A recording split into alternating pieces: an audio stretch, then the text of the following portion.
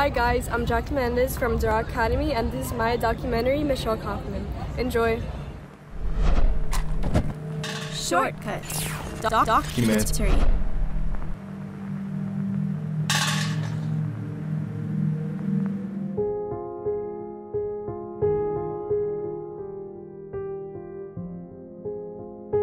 My feeling is that women don't belong inside the locker rooms where the athletes are. What I'm afraid of is that the impact on women in sports will diminish the joy of the sport, diminish the joy of the athletes, and the athletes will become very, very inhibited, and I think that will be a detrimental thing to everybody's entertainment.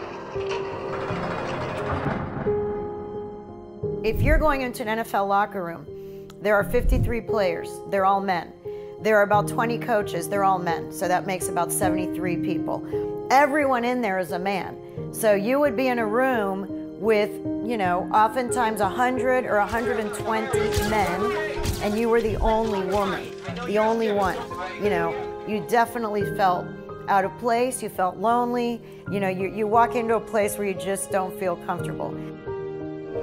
I don't think we'd get anywhere if every time someone said something to it, we were running and complaining, because we'd be doing that every 5 minutes. Maybe this is the time to stand up and fight for just a little bit of dignity and the respect that we deserve.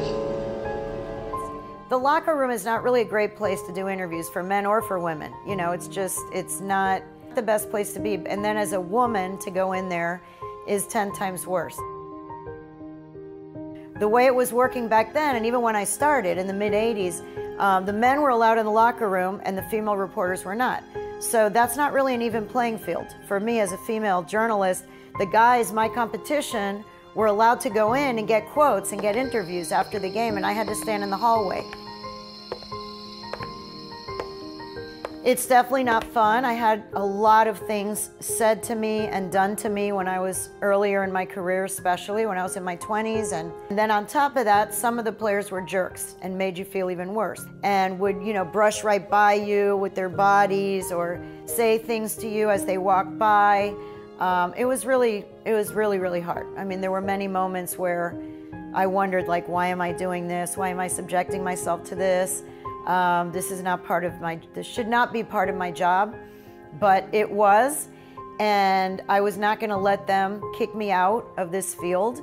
So, you know, those of us that were doing the job back then, we just kind of held in the tears, but we really endured a lot. We endured a lot. At the end of the day, I'm glad I stuck with it, because I have a daughter, and she sees that I'm in a male-dominated field. I've been able to last, you know, for 32 years doing this, and she sees that, you know, I wasn't too scared. I stuck with it. I wanted to inspire other young women to get into the field if they like sports, and so that's why I teach also at the University of Miami. I teach a sports journalism course.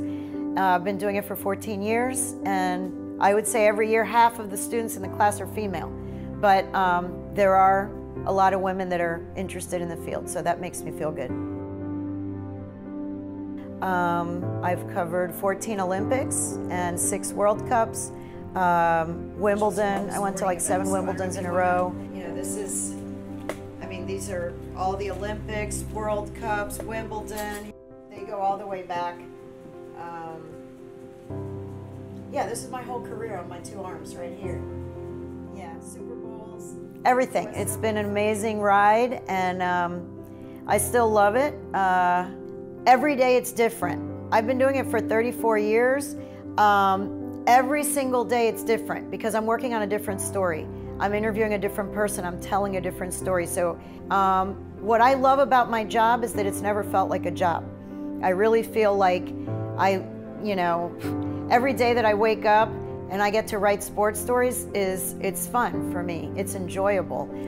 And the travel has been amazing. The travel to get to see South Africa, Brazil, China, Argentina, all over Europe, Russia. Everyone in the United States is home watching on TV, and I'm actually there. I'm in the epicenter of the sports world for those weeks, whether it's a World Cup and Olympics, Wimbledon. To be able to sit on center court at Wimbledon, it's exciting. I mean, I guess in one word, I would say exciting.